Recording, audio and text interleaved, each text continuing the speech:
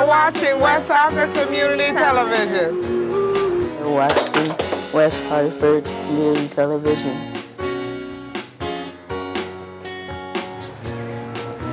You're watching West Hartford Community Television.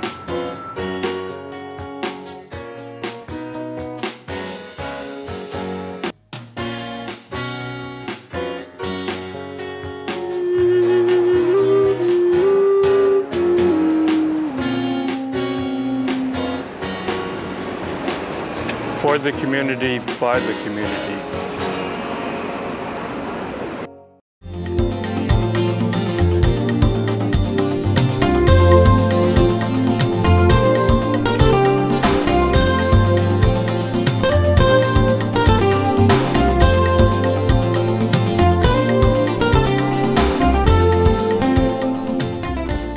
Hello and welcome to Art Talks, the show where we talk about and talk to artists, talk about art and their creativity.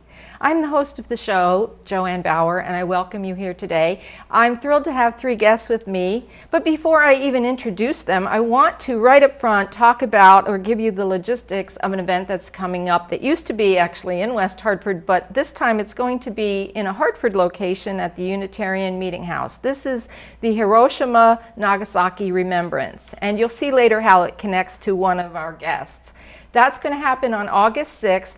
Starting at 5:30 with a potluck, and the actual program begins at 7 p.m. with music, poetry, many guest speakers, and then at the end at 8 p.m. there's a candlelight ceremony. So this is a memorial, a shared call for the abolition of nuclear weapons, promoting a vision of a nuclear-free world. My guest today, to my immediate left, is Pete Butkovich, who's here to talk about his father's art. And his father, Paul Martin Butkovich, was an anti-atomic weapon artist, along with many other things that he did. So we're going to chat about his father. Then next to him is Sheryl Hack, who's the executive director of Connecticut Landmarks, and she's going to tell us some things that are coming up in the summer at Butler McCook and some other locations, and really whatever you want to talk about. Next to her is Taneisha Duggan, who's with Heartbeat Ensemble, and she will tell us about that wonderful organization and what they have coming up in Hartford for the summer. So welcome, everyone. Thank you. So happy to have you here. Pete, let's start with you. Okay. Your father. Tell us about his art and also about his life. I know that he was quite a visionary artist ahead of his time. I would be glad to, Joanne, but first of all, thank you for this special invitation. It's a treat to be here, a special honor to talk about my dad and his artwork. This photograph was taken at the Corcoran School of Art, Washington, D.C. As a young teenager. He was actually, at a very young age, was passionately wanting to be an artist. He left the Midwest, went to the Corcoran School on 17th Street in Washington, D.C., just a block or so from the White House. For personal and financial reasons, he left there, returned back home, and ended up helping with the family business. But he never gave up on his dreams to be an artist, and kept practicing and working at it. Also, early on, he strived to become a political cartoonist. He was influenced by a cartoonist from the St. Louis Post-Dispatch by the name of Daniel Fitzpatrick. Fitzpatrick was very important in bringing the country's awareness up about the pending World War II and the Nazis. So Dad followed his work very closely. As an artist and a struggling political cartoonist, he worried about at the height of the Cold War how the United States had used atomic weapons and the proliferation of these weapons as Russia and the United States began rattling their nuclear sabers. Off to my right is the first editorial cartoon he had published in the Midwestern newspapers. This represented his effort to share with the world a nuclear war warning and his fear that we could blow up the whole world. This image was actually published in the Midwest newspapers in 1954, 8 years before President Kennedy's Cuban Missile Crisis. He took the iconic image of Christ on the cross combined with a nuclear bomb cloud in the background and took the quote from the Bible, "Father, forgive them, for they know not what to do." he was motivated because if you look at this image directly behind me, this is what our world looked like in the early 1950s. This is actually an atomic bomb test at Bikini Atoll, probably 1953, 1954 timeframes. And you could see the size and magnitude of it. Now this was probably in the neighborhood of 15 kilotons. By the end of the height, at the height of the Cold War, Russia had tested a nuclear weapon that had 50 megatons, hundreds and hundreds of times more powerful than what was dropped on Japan. But as an artist, he struggled with how to communicate the horror of these weapons. So he ended up, over decades, it evolved into different types of images. And in the front, at this table here, you can see that it evolved from representational artwork with the iconic images to more surrealistic artwork. And you can see that their skeleton arms and hands, they're raised like in a victory, but there's no victory. And his metaphor was taken as a metaphor from professional boxing.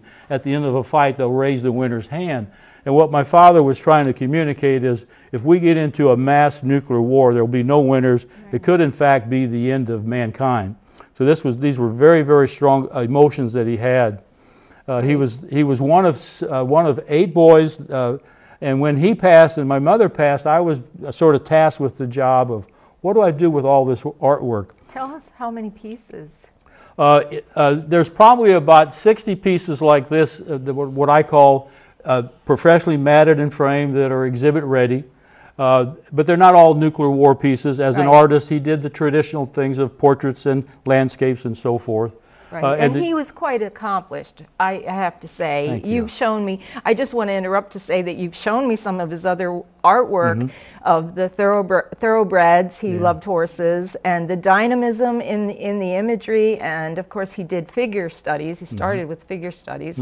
So, but what we know him for in our West Hartford peace and justice community are these images that you've brought now. This will be the 3rd year that, that you're bringing them to the Hiroshima-Nagasaki Remembrance event. That is correct. And that's how you and I first met.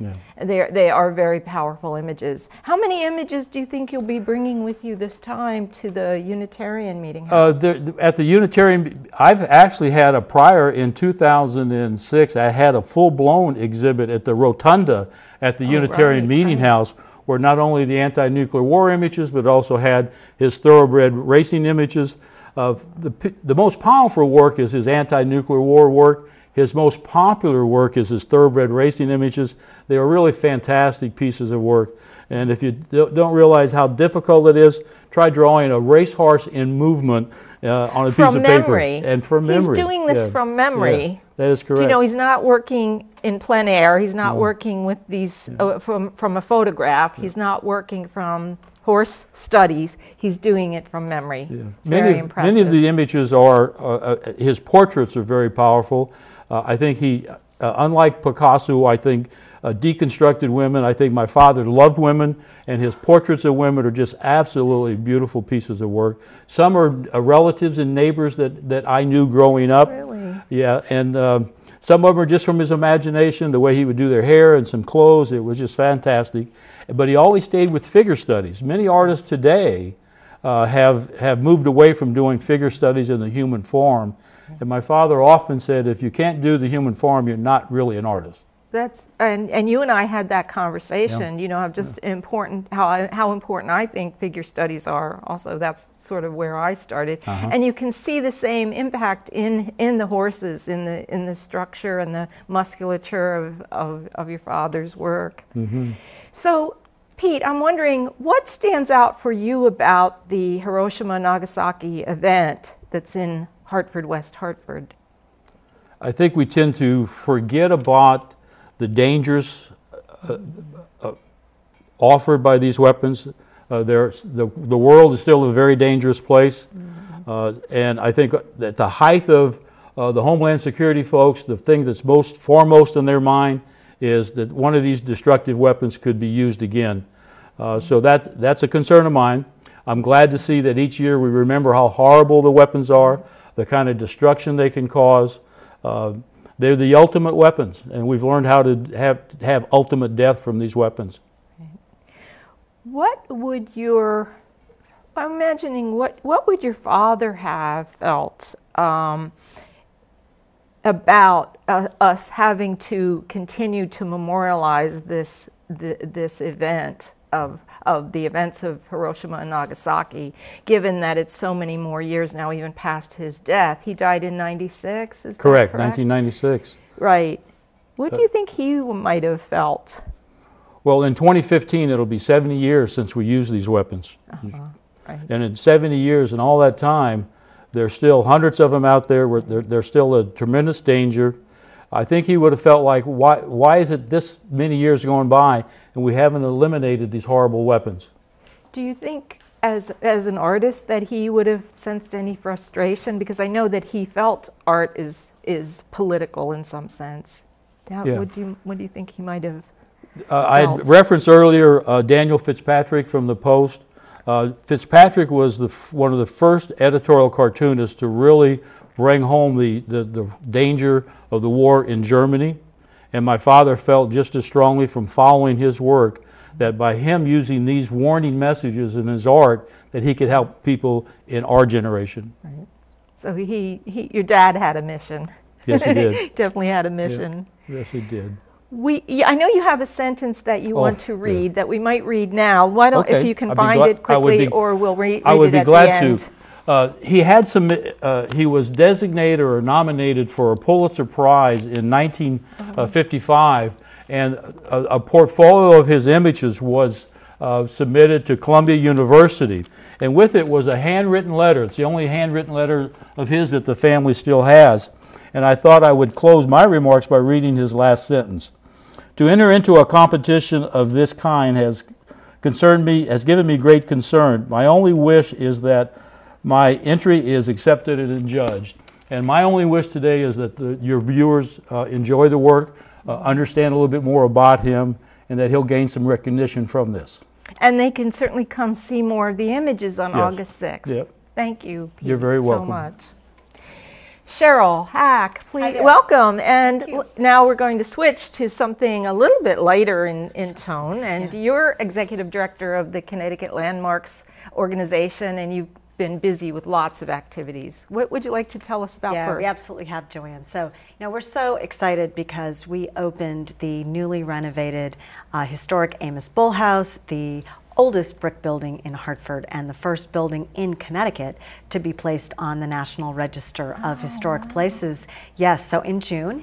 And attached to the Amos Bull House is the 1865 Butler McCook carriage house. The Butler McCook family redid their property. This is the Butler McCook house on Main Street, 396 Main Street for your viewers. And the carriage house was built as part of a whole landscape redesign that the family undertook in partnership with Jacob Wiedemann, who is a noted landscape architect, took a lot of the Olmsted commissions that Olmsted couldn't do, designed Bushnell Park and Cedar Hill Cemetery. So we've really built on Olmsted's work by adding some additional garden features. We've built an addition which houses public access elevator and stair to get to our new meeting and community education center.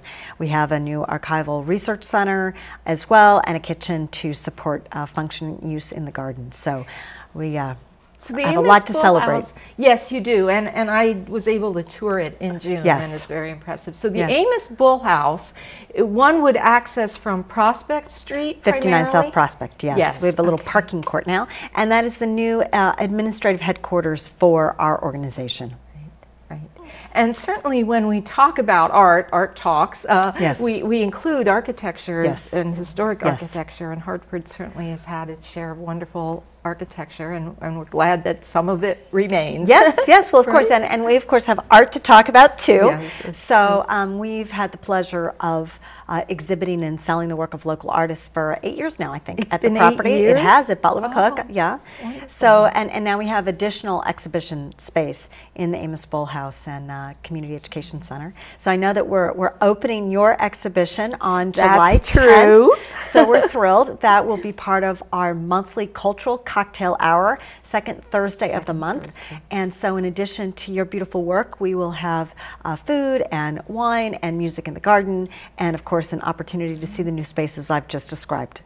Right, and correct me if I'm mistaken, but it seems that there's quite a bit of entertainment that night planned with CT Improv and the gospel group Lift Every Voice and Sing. Yes, which is very exciting. It is. Yes, and then of course we will have our Garden Sounds concert series in August, so that's something for your viewers as well. All the information about our programs and properties is at www.ctlandmarks.org. It's very important to get that right out in front to get the website. Right. And the gardens are spectacular. I happen Yes. to have been there yesterday.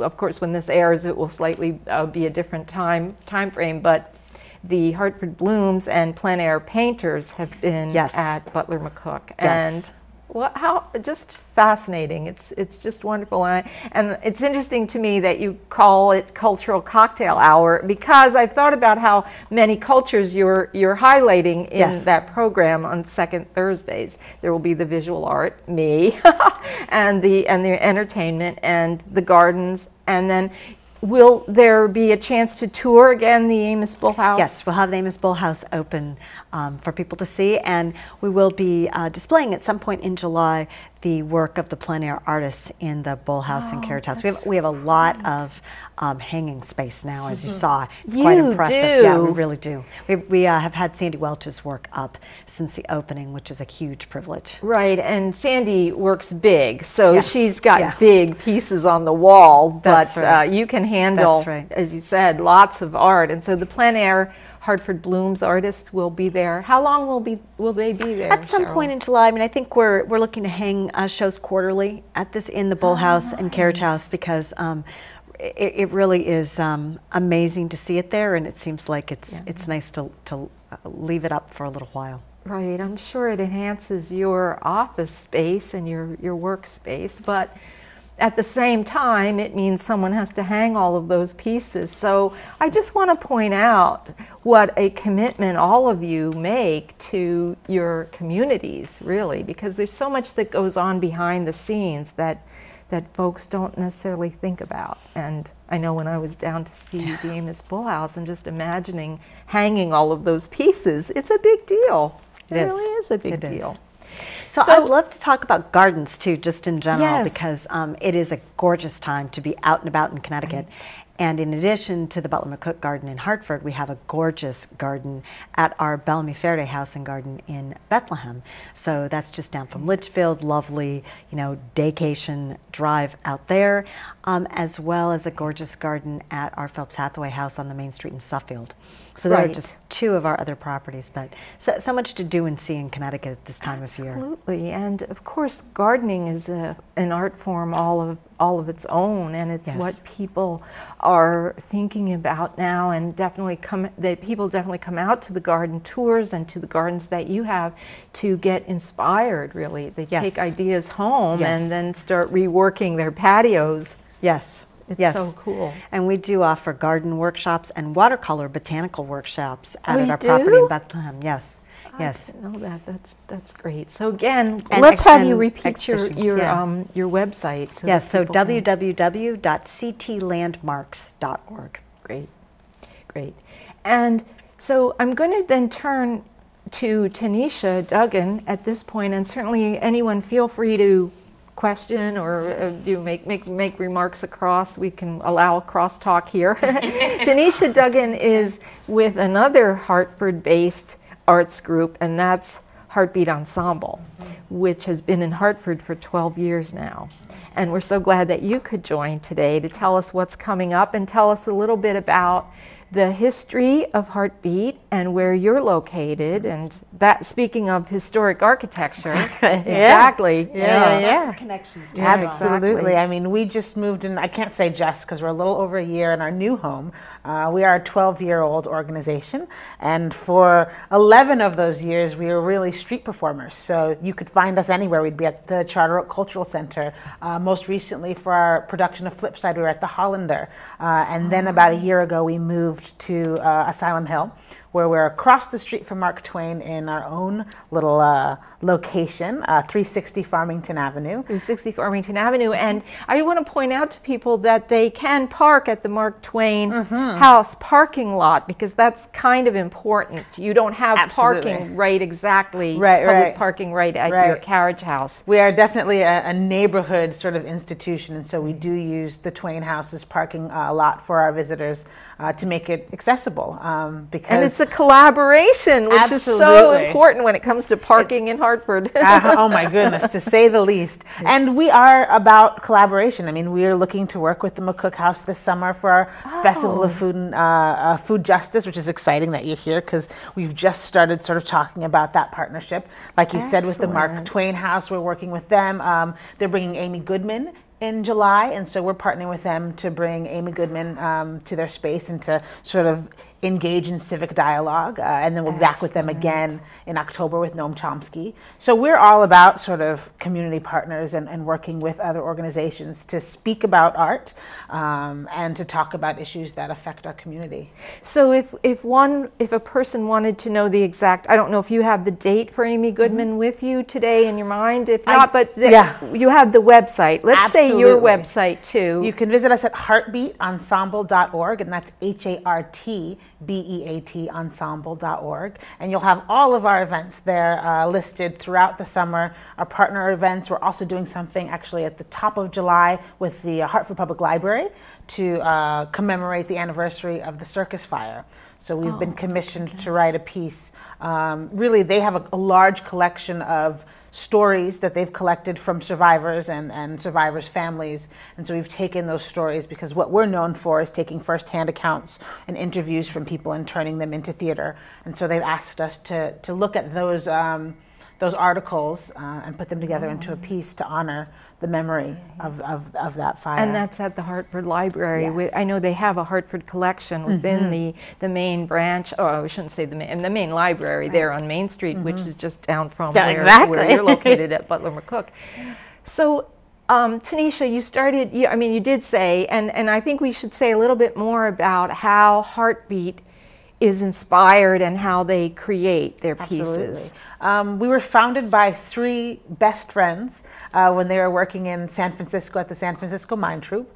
One of our artistic directors, Julia Rosenblatt, she's actually from Hartford. Her parents are now in West Hartford, and her sister is in West Hartford as well. Oh, right.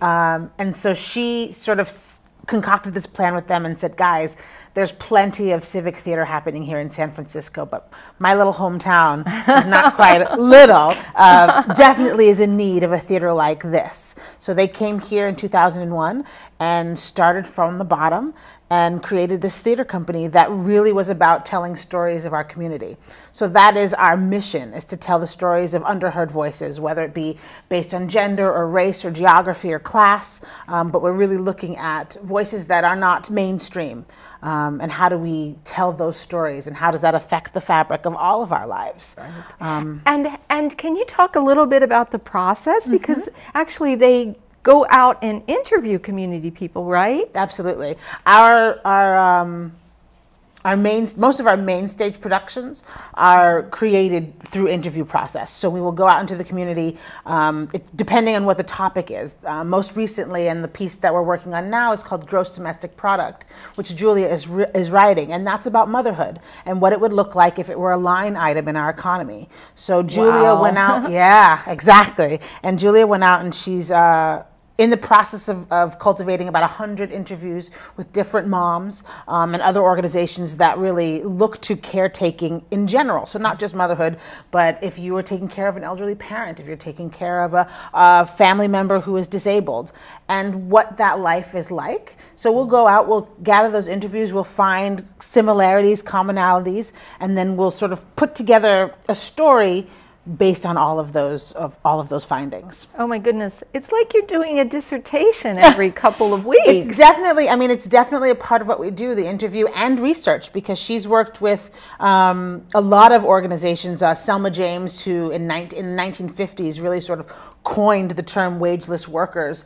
and she has an organization, an international organization that looks at this kind of work. So it's a combination of these interviews with real live people and research, and we've extended this process to our Youth Play Institute. So they come in the summer times and we teach them how we write plays, and we give them a topic. This summer they're looking at food justice, which is a part of our sort of summer-long look at food justice, and they're going to be going out into the community to talk to people who struggle with food security, and they will be doing research and reading, articles and looking at the research and finding what they can to make a story that's relevant. I never realized just how much backdrop work is involved, because when you're talking about 100 interviews that then you have to cull and find themes with and then turn into art. Oh my goodness, that seems incredible. For any of you, are there volunteer opportunities that you want to highlight for our audience? Or any needs that you have for the audience to know about? Yeah, I mean, absolutely. For us, we're a small organization, so volunteers are definitely a part of our backbone. We're always looking for volunteers. You can find out that information at our website as well. We use volunteers as ushers, as most theaters do, but we also have volunteers for various office things. So if there's someone who's really, into graphic design and wants to sort of flex that muscle, we're always open and available for that stuff too. We believe in supporting our community in any way we can, and volunteerism is one of the best ways to do it.